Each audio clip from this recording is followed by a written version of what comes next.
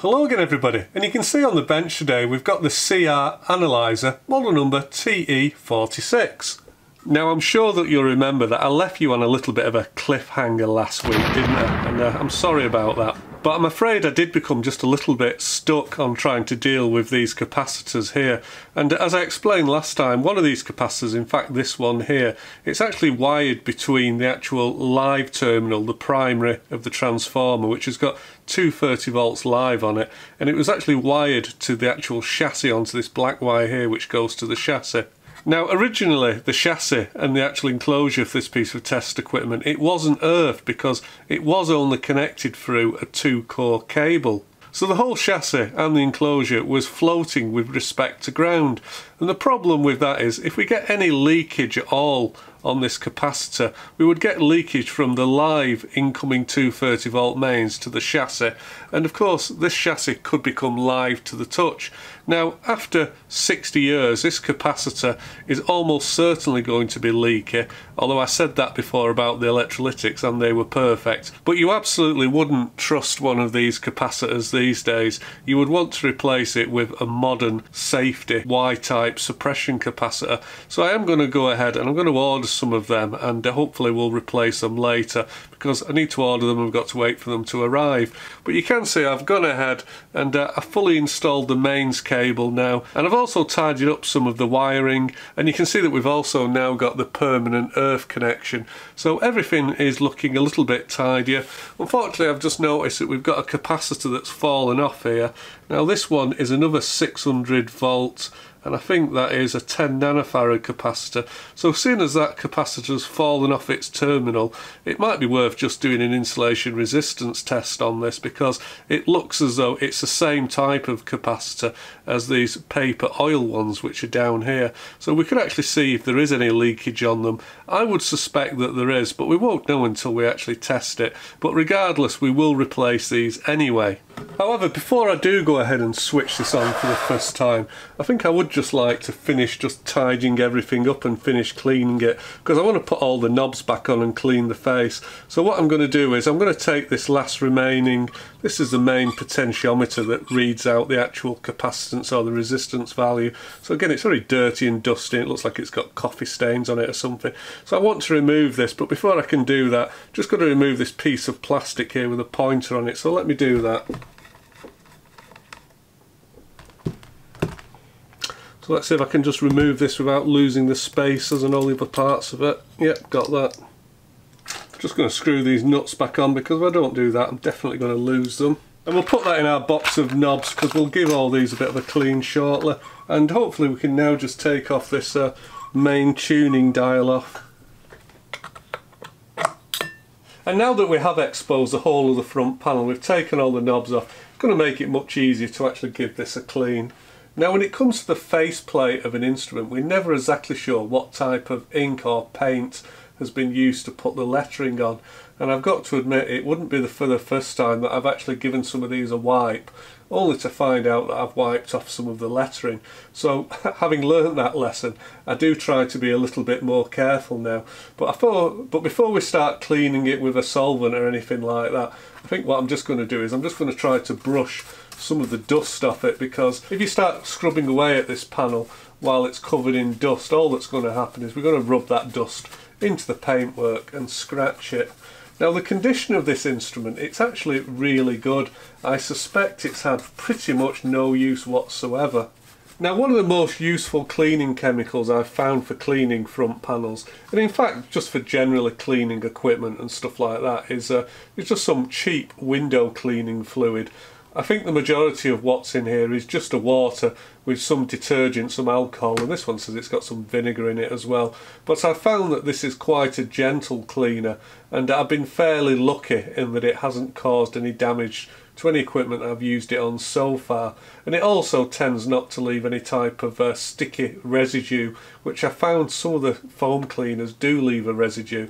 Now it would be quite interesting to know what you guys use as a general workshop cleaner for this type of job. So again, please leave it in the comments. So I'm not going to flood this with detergent, let's just put a little bit on. And I think the first test is, let me just try just giving it a little rub here. Let me just see if any black comes off it, or if it have a tendency to rub the lettering off. No, it doesn't. That seems pretty good. So I think we're safe to continue there. So I'm going to continue giving this a clean. I'll bring you back when I finish. So while we're in here, it would probably be rather remiss of me if we didn't go ahead and check out some of the other capacitors. So we've got one of these other Lilly brand capacitors here. Now this one says oil-CP-A, and it's 10 nanofarads at 600 volts working, and again made in Japan. Now it's actually the same type as capacitor as the one that goes between the live side of the primary of the transformer to the chassis. So I guess if this one is good or bad, that might actually help indicate the condition of this other capacitor down here. Okay, so that's coming up as 1.5 megohm. That is no good. And at 500 volts it's coming up as 1 megohm, so this capacitor is definitely leaking. So seeing as we've got the insulation resistance meter out, we might as well test this capacitor that's installed between the primary and the chassis. So we're still set to 250 volts, let's see what that comes up as. Okay, that's coming up as 45 megohm, so that's a fairly high resistance, but really it should be measuring infinite. Let's see if that drops when we go up to 500 volts. Okay, but at 500 volts that actually drops to, well, you can see it falling as the capacitor breaks down. I'd expect to see this as being, you know, an infinite reading. So yeah, this capacitor is on its way out, I believe, so they really do need replacing. Now, having given this just a little bit of consideration, I think the best thing we can do while we wait for the correct Y-type suppression capacitor to arrive, I think the best thing we can do is just snip it out for now. So let me just do that, snippy snip snip.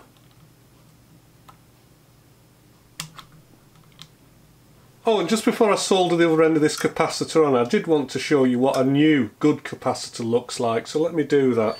And this capacitor is rated for 1000 volts, so let's go to the full 1000 volts. And you can see that it measures, in terms of resistance, it measures infinite, so this is in excess of a gig ohm.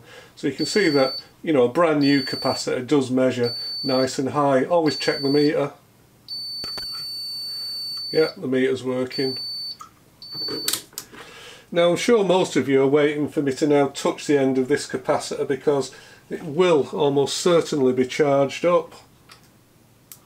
Yeah, little crack there. Now of course I haven't actually checked to see which way around I've installed this capacitor, where the outer foil is, because this isn't Carlson's lab. However, when you replace your capacitors you can do it any way you want. So I did manage to track down some Y-rated capacitors in the end, but it certainly wasn't easy. So these Y-rated capacitors that I found, these are actually Y2 class. So they're actually going to see about 250 volts in operation. And these have got an AC working voltage of 305 volts. Now I would have liked something a little bit higher than that, because you never know what kind of transients you've got on the AC line.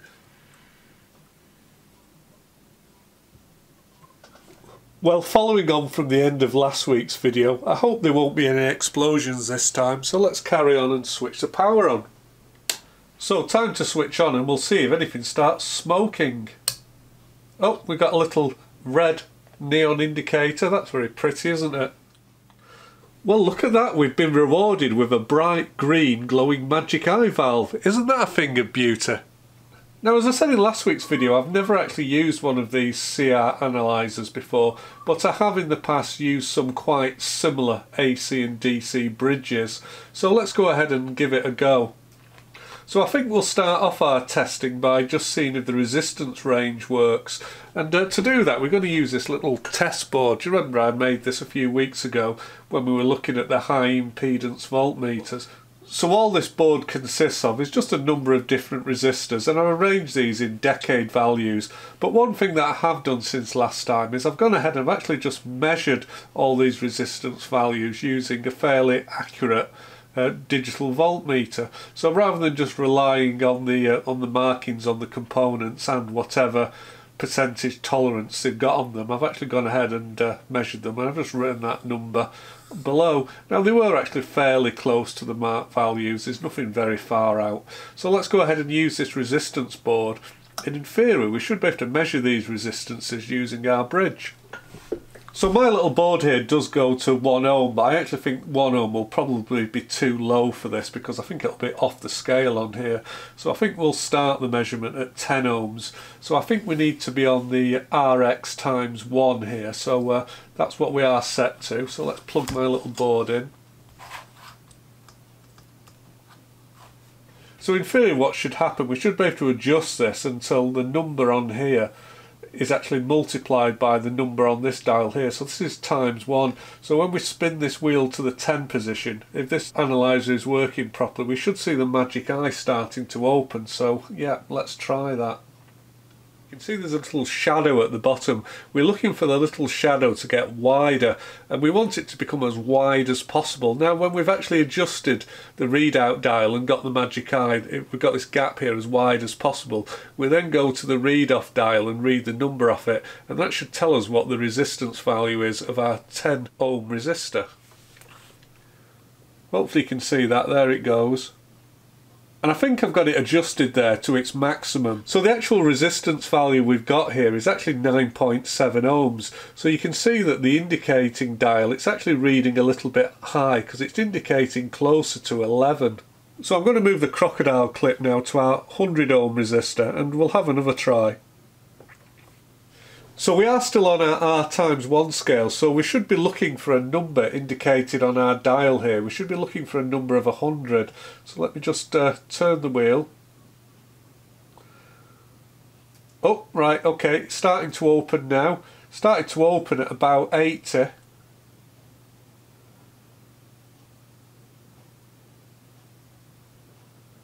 And as you can see now, the indicating wheel is very close to 100. It's maybe just half a bee's dick over, but it's very close.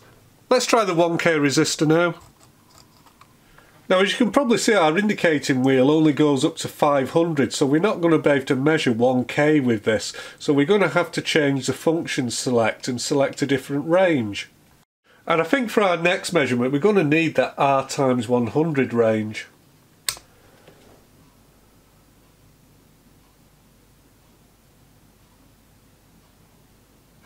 And again we can see that our indicating disc is just slightly out. This should be indicating 1K, but it's actually indicating closer to 11K. Well, I thought I'd just bring you back to do our final 20 megohm resistance measurement, because that's as high as I can go using my little test board here. Now as for the range switch, we are on the R times 1 megohm, but because we're on the 1 megohm, it actually uses a different scale here on the readout disc. So previously we were using this top RC scale here, the one at the top of the wheel, but now we actually have to use this RX 1 megohm scale, which is the one underneath it, one down. So in theory all that I have to do is now rotate the disc till we get to 20 and the magic eye should fully open. Oh, I can see it starting to open now.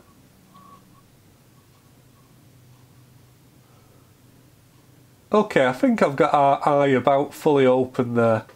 And as you can see, the readout disc does agree perfectly with this 20 megohm resistance that we're measuring. It's bang on the 20.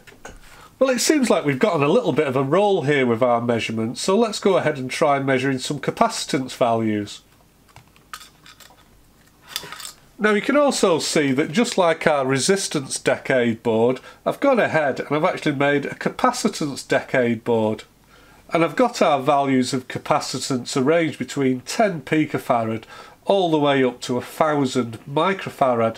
And again, I've taken my DER meter and I've measured the values of each of these capacitors, and I actually did go through my collection of capacitors to try to find capacitors that were as close to possible to the marked value, but they're not absolute. So for example, the 10 picofarad capacitor is actually 11.9, the 100 picofarad is 102, the 1 nanofarad is 1.04, the 10 nanofarad is 10.06, the 100 nanofarad is 100.5, the 1 microfarad is 0.99 microfarad, the 10 microfarad is 9.3, the 100 microfarad is 96.2, and finally the 1000 microfarad is 920. Now, strangely enough, when I was actually measuring all of my electrolytics, I've got quite a stock of them. Interestingly enough, pretty much all of them measured well under the marked value. Maybe they will come up a little bit when they've had some voltage across them and that layer of insulation has built up. I'm not sure, but certainly all my electrolytic capacitors did just read a little under. And we're also going to have to adjust the function select switch to the capacitance range. And we're going to start off by C times 0.00001 as our multiplier. Now, I do have a feeling that our capacitance analyzer, it's not going to be able to analyse this 10 picofarad capacitor. I think it's going to be just that little bit too small because it's going to be off the edge of the disc here, of the readout disc. But we'll have a go.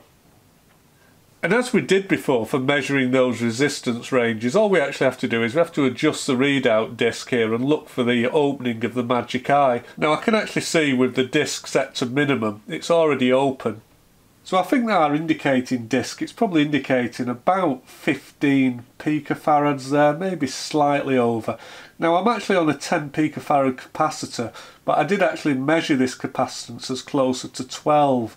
So it seems to be out, our measurement seems to be out by, well, probably about 3 picofarads, but I guess I'm classing that as still being pretty good for an instrument of this nature, which is just a general service grade instrument.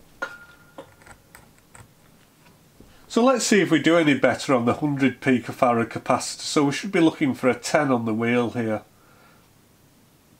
Okay, and I think we're actually just slightly over. So we're measuring about 110 picofarad, whereas the actual capacitance value is about 100, so we're slightly over. I've moved on now to the 1 nanofarad capacitor, so we should be looking for a reading of 100 on the dial. Okay, I'm about 95 now. I think that's fully open, and again we're measuring just slightly over at 1.1 nanofarad. So let's go to our 10 nanofarad.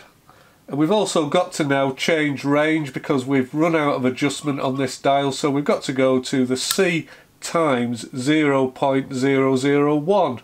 So this time we should be looking for an indication of 10 here.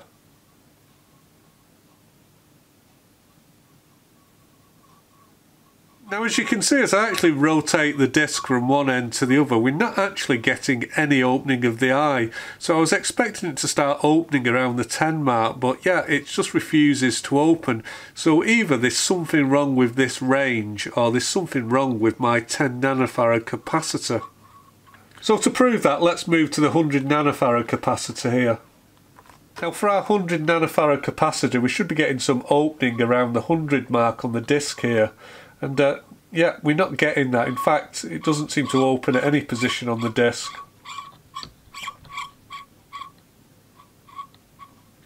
So it does in fact look like there's something wrong with this C times 0.001 range. We're going to have to investigate that, find out what's going on. I wonder if we can just get a tail end indication on the C times 0.01 range. Let's try that, which we are doing there. Now, it looks like there's nothing wrong with our 100 nanofarad capacitor, and of course we didn't really expect there to be a problem with it, so it does in fact look like this times 0.001 range must be defective. So we will take a look at that, but before we do that I just want to finish testing the rest of the ranges. So let's go to the 1 microfarad. And seeing as we've already switched to the 0.1 range here, we're going to be looking for a number 10 on the balancing wheel. Oh, and there she goes, lucky number 10. And according to the reading on the balance wheel, we are just very slightly over, but I think that's close enough for me. Well, as you can see, we're now down to our final 2 capacitors, which are 100 microfarad and 1000 microfarad. But in order to measure those, we've got to change range again, and we're going to go to the C times 10 range. And we'll select our 100 microfarad capacitor. Now, as we did for the 1 meg resistance range, we've actually also got to use a different scale here for our times 10 on the capacitance range. So rather than using the top scale that we've been using for most of the measurement, again we're going to drop down to this lower scale here. So by now you know about as well as I do how to operate this piece of equipment. So we're on the 100 microfarad range and we're set to times 10. So can anybody tell me what we have to turn the balance wheel to in order to get the eye to open? Okay, have you shouted it out? Let's see if you're right.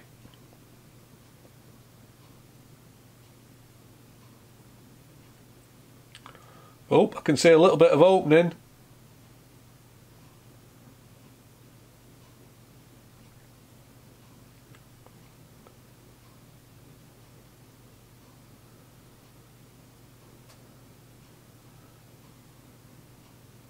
Well, I think we're about there.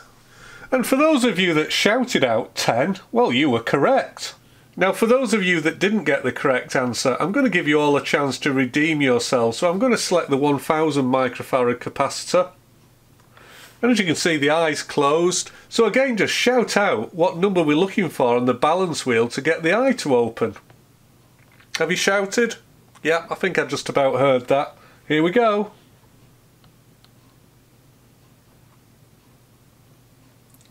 Oh, starting to open already, I think.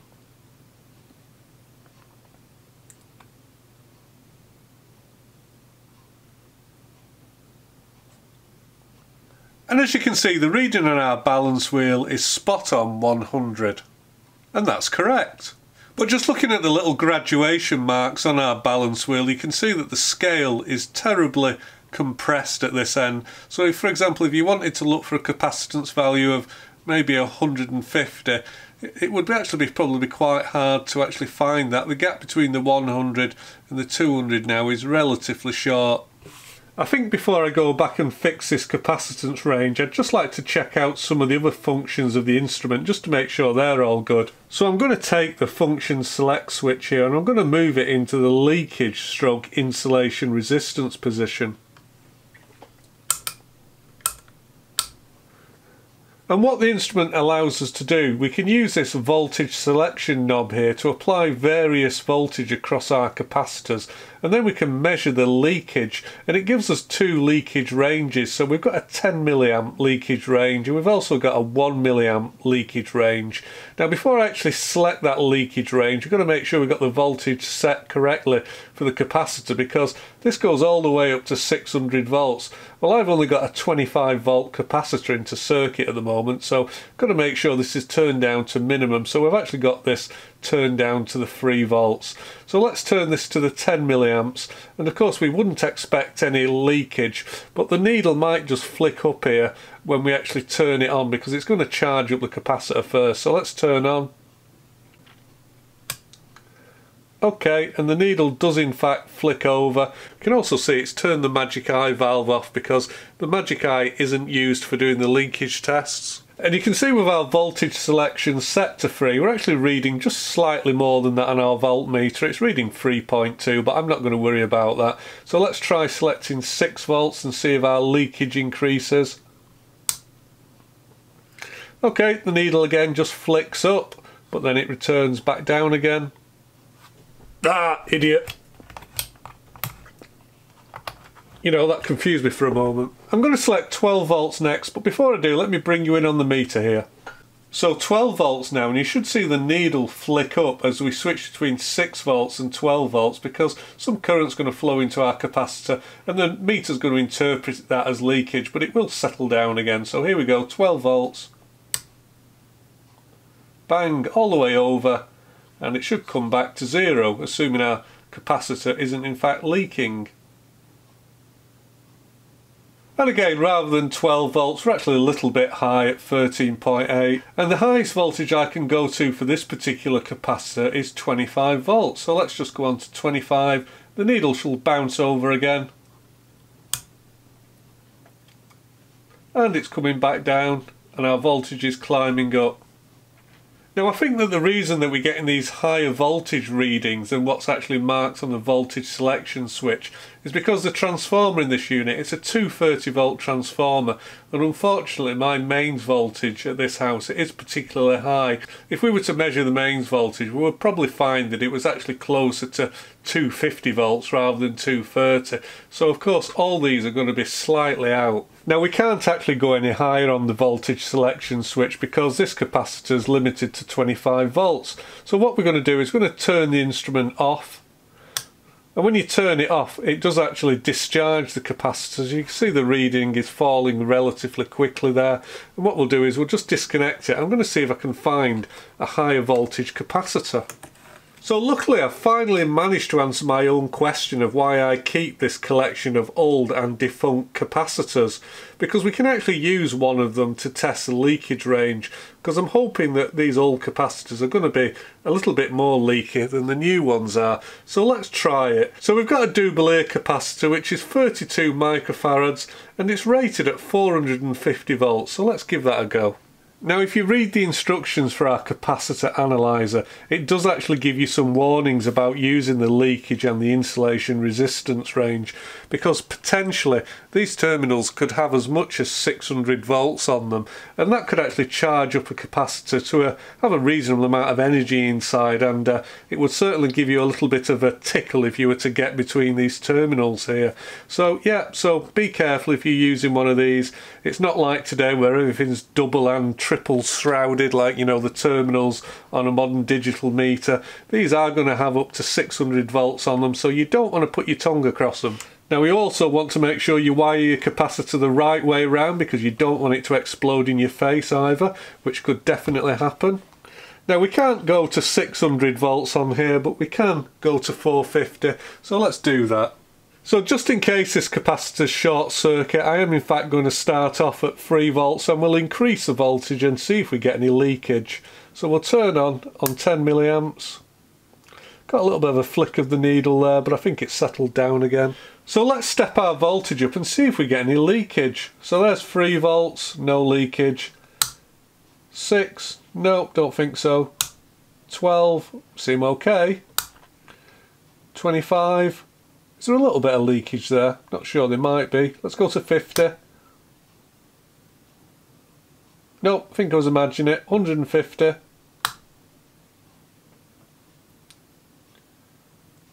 Ah, okay. So at 150 volts, we're actually starting to see some leakage now. Now, having just said that we were getting leakage, I can see that the needle is actually continuing to fall. So I guess what's actually happening is we're actually reforming this old capacitor, because the current that it's drawing is actually falling the longer we leave it connected to this supply. But looking at the voltage in our fluke meter, we can see we're actually at over 290 volts. And in theory we should be on the 250 volt range. So yeah, it is actually putting out more voltage than it should. So we're going to have to be a little bit careful using this instrument. So let's go to 300. And again on 300 we're actually reading closer to 350. I'm going to go to 350. So I actually think when we select our 400 range based on this high voltage output, I suspect that's probably going to take us all the way to 450. So let's just do that. And in fact, yes, it has taken us just a little bit above that at 454 volts. Now back in the day, the rule of thumb for reforming old capacitors like this, they used to say you would reform it at its working voltage for 5 minutes, and then 1 minute for every month the capacitor had been in storage. So for this capacitor here that hasn't been in use for probably 50 years or more, it would probably actually take quite a long time to let it fully reform. And I think I'm just a little bit impatient to wait for that. Now so far we've been looking at the leakage on the 10 milliamp range, but I think we can actually go to the 1 milliamp range now. Now as you can see on the fluke meter, we are actually overdriving this capacitor to the tune of about 25 volts, which we really shouldn't be doing. So I think I will actually just turn this back to the 350 because I don't want the thing to go bang. Now according to our meter here, with about 420 volts across our capacitor, it's leaking at about 0.2 of a milliamp, So having left our capacitor to reform for about 40 minutes, you can see that the current has finally dropped to about 0.1 of a milliamp. Now I expect 0.1 milliamp to be a totally acceptable leakage current for a capacitor of this size and working voltage. However, would I trust a 70-year-old electrolytic capacitor with 400 volts across it? To be quite honest, no. Well, I think it's about time we took a closer look at our C times 0.001 capacitance range. Well, I've taken a look at our circuit diagram and I think it's this 0.04 microfarad capacitor that could be the problem. So this capacitor, in fact there's a series of capacitors here which are actually used as part of the bridge balancing circuit, and there is a capacitor for each of the capacitance ranges and they're used as a reference. So I think the problem is these capacitors, as we've seen earlier, they've gone leaky, and I suspect that pretty much any leakage through this capacitor could cause a problem. Now there is quite a few other components which are in circuit, but those components are also common to the resistance measurement circuit, and those resistance measurements seem to be good. So I think that we probably have got a problem with this capacitor here, but of course I'm not certain. Now the only problem that I see changing this out is it's a 0.04 microfarad, and 0.04, it's not a preferred value. I did have a quick look online and you can get a 0.04 capacitor from Mauser which would probably be suitable, but I'd have to ship that all the way from America, and to quite honest I'm far too tight to actually spend the money on doing that. So I think what we'll do is we'll just try and put a couple of capacitors together and see if we can bodge something up. So just looking at the capacitor, it is another of these Lilly brand capacitors, 0.04 microfarad, 600 volts working. It doesn't tell us anything about the actual tolerance for this capacitor. Given that it is a reference capacitor, you would assume that it should have quite a high tolerance, but in this case I doubt that it does. It doesn't look anything special to me. Let's go ahead and test it. Well, as you can see, it's actually measuring 65 nanofarads, which isn't right because it should be actually measuring closer to 40. And let's also check it for leakage. We'll start off at 250 volts. It should actually read infinity on here. Let's see how we go. Okay, so it's reading 0.2 of a megohm. So effectively this capacitor is short circuit. So taking a look through my collection of capacitors, it turns out that I've actually only got one 68 nanofarad capacitor, and this one is rather dog-eared. It looks as though I've pulled this out of something in the past, but it's all I've got, so we're going to have to use it. And what we need to do is we need to install that in series with 100 nanofarad, and the series combination should make up pretty close to 40. So we'll give that a go. Let's just check what this one is. Should be 68. Let's give it a measure.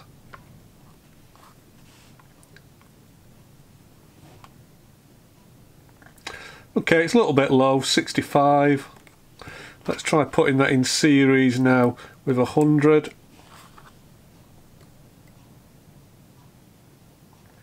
39.6. We're not a million miles off, are we? So given that I've only got the one 68, but I do have quite a few capacitors here that are in the 100 range, maybe we can do some select on test, try to get a little bit closer to the 40 we're looking for. Should we try this one? Oh, 40.09, that's pretty damn close, isn't it?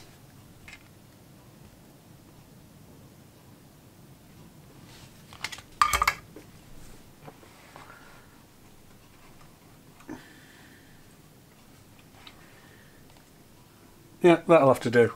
Well, some considerable time later, I think it's time to give our capacitance tester, our 0.001 range, a go. So let's go ahead, and I think we need to hook up the 10 nanofarad capacitor, don't we? So let's do that.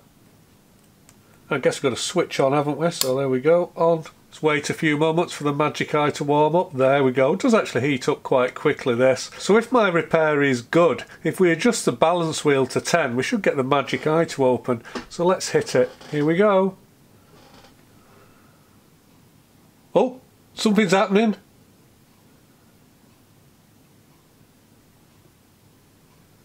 Okay, well it is slightly over 10, isn't it? What's that? I think that's about 11 on this dial, isn't it? So we are slightly over, but it's definitely working now, whereas it wasn't working before. And now let me swap over to our 100 nanofarad capacitor, so I'll do that. The eye's fully closed. So again on the balance wheel we should be looking for a reading of about 100 this time. So is anything going to happen? I think it will. Oh, bit of something happening. Well, look at that. The 100 nanofarad measurement is absolutely bang on. Couldn't be any better. Well, I'm sure you'll remember this year I said I was going to look at more test equipment because I'd got a bit sick of changing capacitors in old vintage valve radios. But it just goes to show there really is no escaping those dodgy capacitors. It's always the capacitors, isn't it? Bah!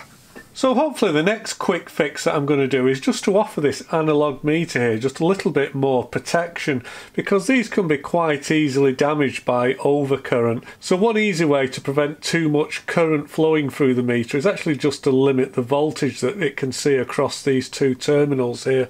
And a popular fix for analog meters is just to install a couple of diodes here. Now you don't necessarily need two diodes. I've installed two diodes in the event that this can see some AC, and it's just a precaution, but the idea is I've used two Schottky diodes, and what will happen is if these meter terminals get energized to more than about 0.3 of a volt, what will happen is the diodes will start conducting and it will shunt current away from the meter movement, and it should offer it some protection. Quite often if you grossly overload the meter it will actually burn out these diodes, but often they will go short circuit and protect the meter. Now it isn't a guaranteed fix, but it sometimes does help. Now the other thing you can also do is you can put some capacitance across the meter here, and that will just help slow down the meter movement. It will offer some additional damping and it just helps stop the needle pinging across really hard. So that is also something you can do, but for this particular meter I'm not going to bother doing that. Now interestingly enough, as you can probably see the action of this meter, it does actually seem pretty well damped as it is.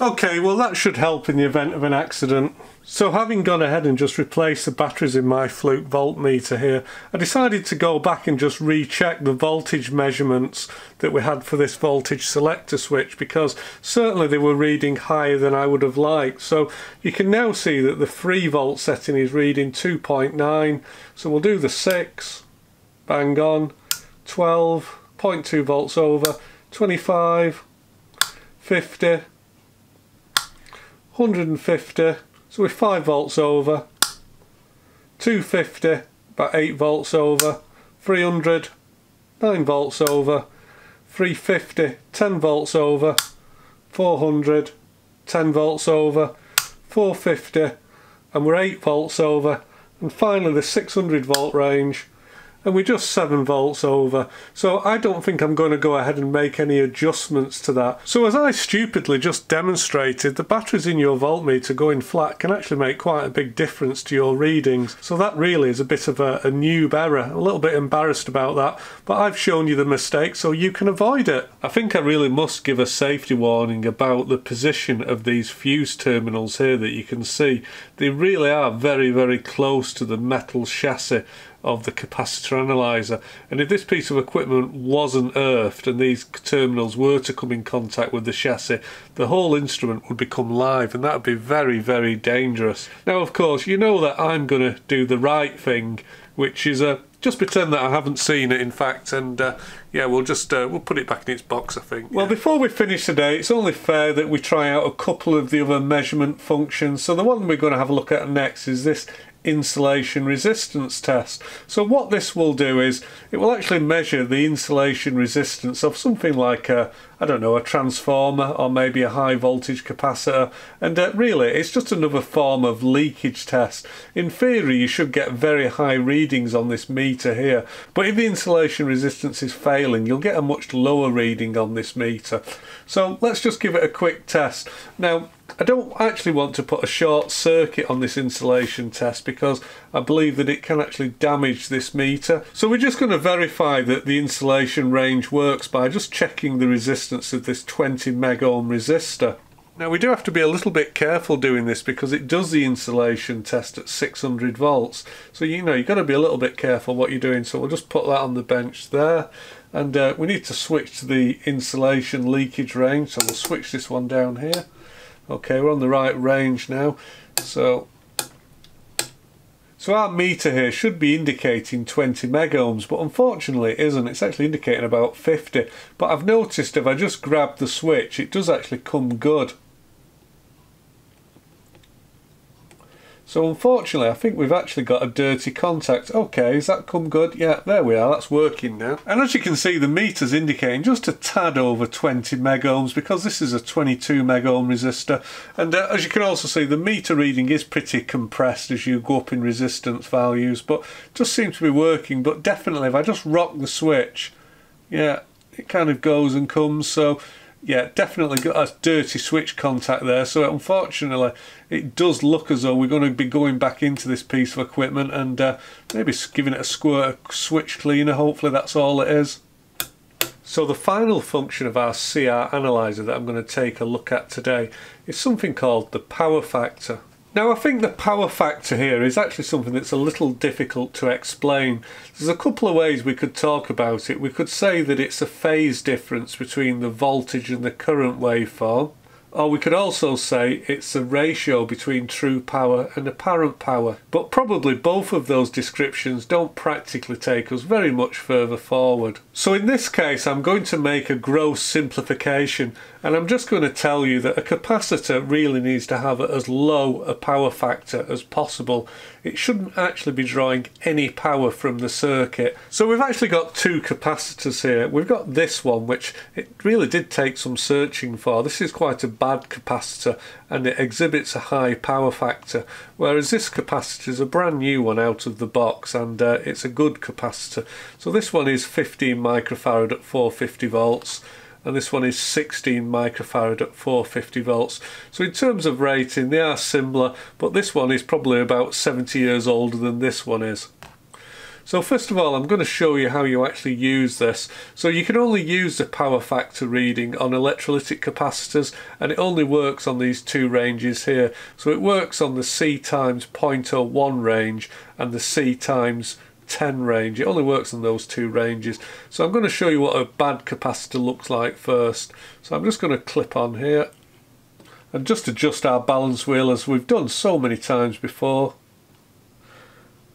So hopefully you can see there we've got an eye opening, but in terms of actually how much this eye is opened, it's probably less than any other capacitor that we've measured.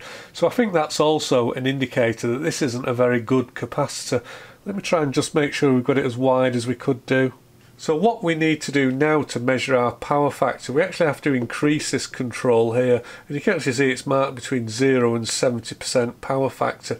Now we need to increase this control, and what should happen is the eye should get wider, and when it goes to actually as wide as possible, when it goes to its widest setting, then we come back here and we read off what the power factor is. So let me just start to increase this, and hopefully it will get wider. You see that? It's got a little bit wider, hasn't it?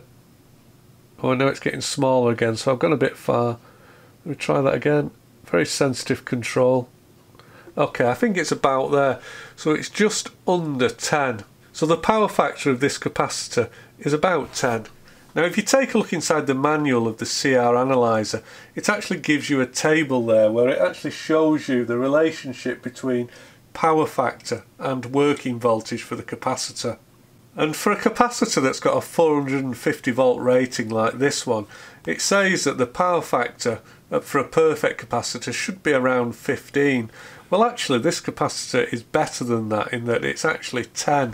And it goes on to say that a capacitor of this size, if the power factor is about twice the nominal rating, so 2 times 15, which in this case would be 30, it would say that the capacitor is actually bad. So in theory this is actually a good capacitor because it's actually only, well it's actually less than 10, so it's actually even less than the stated value of a 450 volt capacitor.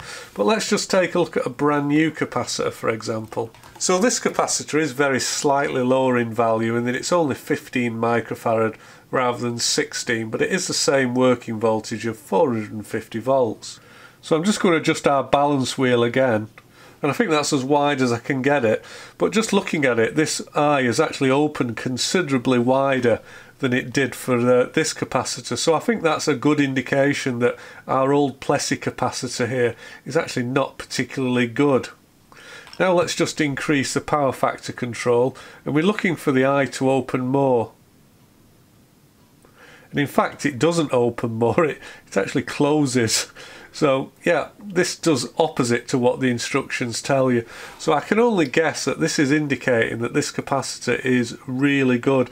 It isn't actually consuming any power from the analyzer here because the current and the voltage are 90 degrees out of phase with each other. It's consuming no power, whereas this capacitor is consuming power from the analyzer, so it's telling us it's bad. Now, given that we have got a capacitor analyzer here, let's just take a look at the leakage of it.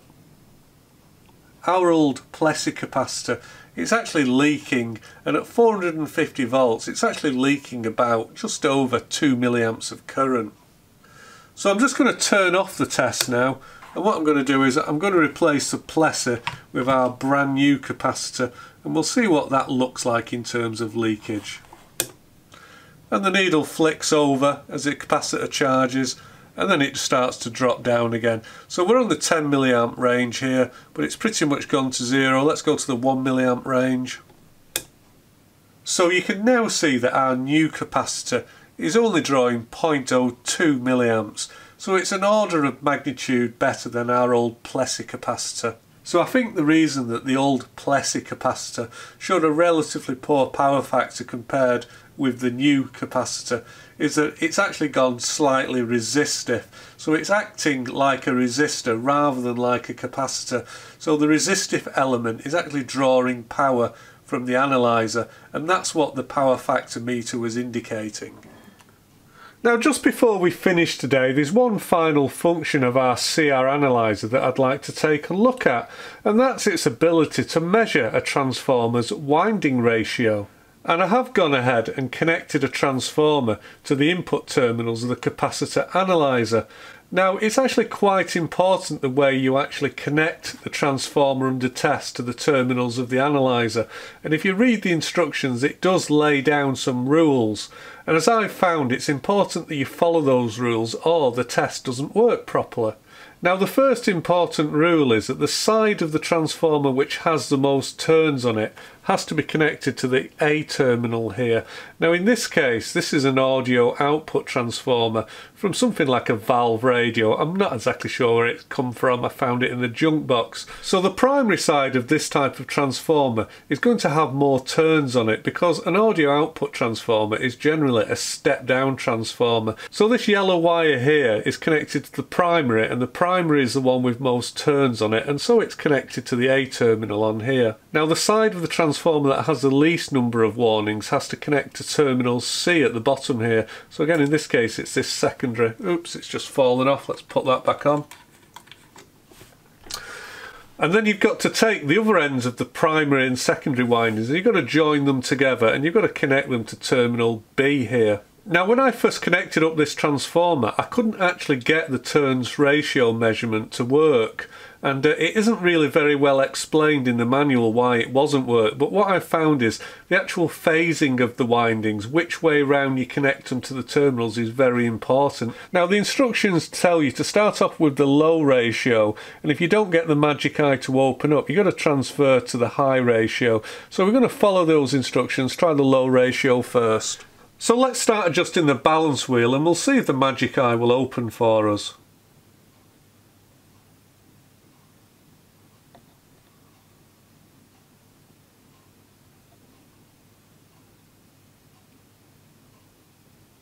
Okay, well, it has in fact opened for us there, but unfortunately we're on this low scale here and it's actually gone off the scale. So although it is trying to read there, it's actually on too low a measurement range. So according to the instructions, we actually have to switch on to the high range. So I'm going to do that now. I'm going to re-zero the wheel. I'm going to switch on to the high range, click, and let's do it again.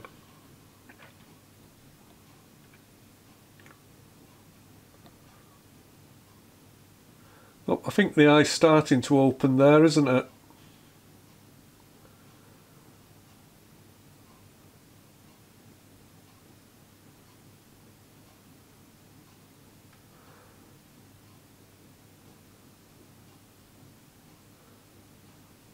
Okay, I think that's about at a maximum now, and it's somewhere between here. We're on the bottom scale on the balance wheel here, and I'm reading it off, and it looks like it's somewhere between 45 and 50. I'm going to split the difference and let's call it a reading of 48.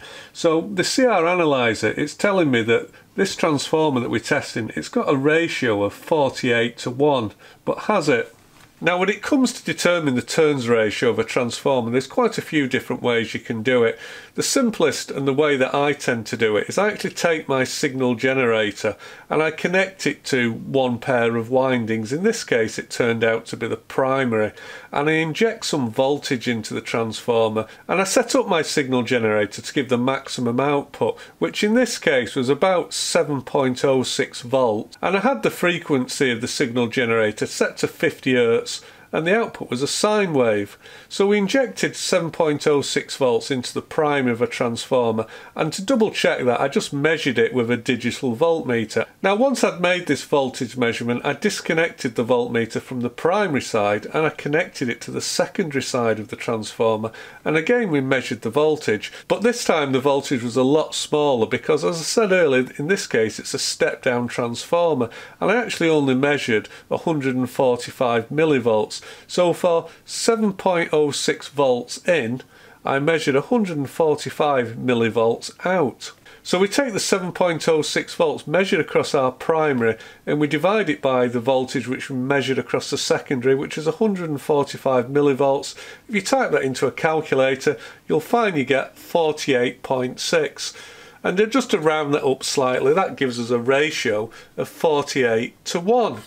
And going back to the balance wheel, I really don't think we could be any closer. So it is definitely just before the 50 mark. So it's after 45 and it's just before the 50.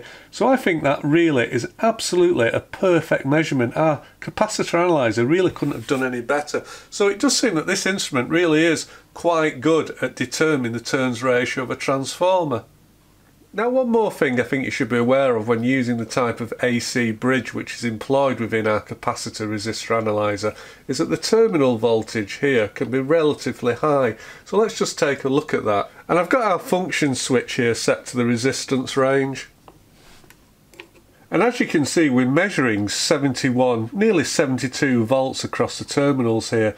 Now I suspect that this voltage is actually current limited because it's probably being fed with quite a high value of series resistance. Maybe we can just find out. Okay, so I'm not actually receiving an electric shock from the instrument at the moment. Can I actually feel anything?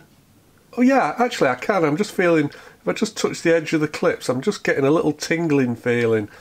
So I've gone ahead and I've just reattached our voltmeter here, so you can see our 72 volts. Let's just see if that does come down when I touch the terminals. Okay, so the resistance of my body, it's actually pulling the voltage down to about, what was that? About 50 volts. Yeah, I can actually feel that. I'm getting a little bit of a tingle. Now, although this isn't dangerous for me, I can only just feel it. Obviously a lot of modern electronics equipment could be damaged by such a high voltage, so this instrument really isn't suitable for testing low voltage components. And just out of interest, let's see if the voltage is any different on the capacitance range. So we've switched the terminals to B and C now, so we're on the bottom two terminals, and we'll just select the capacitance range. So it can be actually even higher, 80 volts. Now I'm sure that most of you know when you're actually using things like the resistance range on a meter, the actual meter only puts out just a couple of volts, whereas this one is putting out in excess of 70 volts, and of course many of you will be thinking, well, that's a great problem, but you've got to remember what this piece of equipment was designed for. So back in the day, this was designed to work on valve equipment, and valve equipment operates at high voltages, so the components used within valve equipment could tolerate the 80 or so volts that this thing puts out. But certainly you would have to be very cautious and careful about testing many of today's modern low voltage components. So in summary, I think our Lafayette model number TE-46 capacitor resistor analyzer, I actually think it's quite a good and useful instrument. especially if you, like me, like to work on valve-based equipment. As you've seen throughout the video, the instrument isn't super accurate, but it is accurate enough for the purpose for which it was intended. And I certainly think one of the useful features of the analyzer here over something like our much more modern DER LCR meter is the fact that it can do these leakage tests, and for me the fact that we can also use it to reform various electrolytic capacitors. So certainly leakage is something that the modern meters can't do. Now, I'm also not very sure about this power factor measurement, which is used for measuring the goodness of electrolytic capacitors. I'm not sure how things like power factor measurement would compare to things like the ESR measurement. I'm not sure which would be the better indicator of a capacitor's goodness. I'm not really sure. Certainly I do think it's easier to use a modern meter with the ESR function than it is to take the power factor measurement. And as for the insulation resistance measurement here, I kind of think that it's probably in many cases easier to use something like a more modern digital meter like this, especially now these things are much lower cost than they used to be.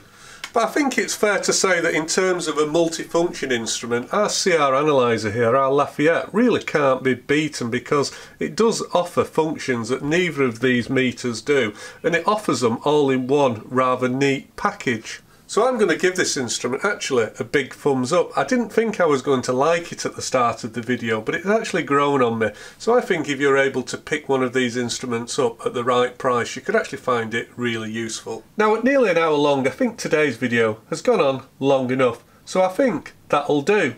But until next time, and as always, thanks very much for watching, and I hope to see you again very soon. But until then, bye bye for now.